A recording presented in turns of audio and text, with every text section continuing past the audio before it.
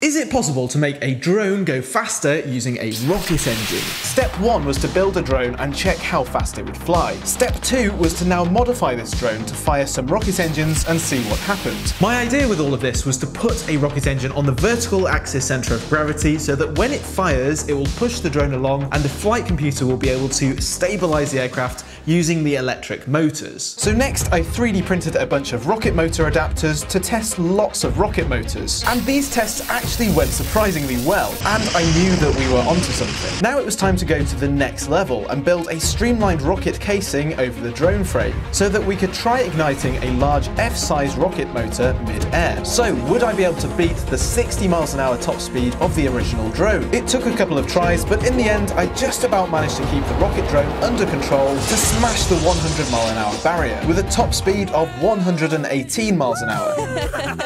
High five!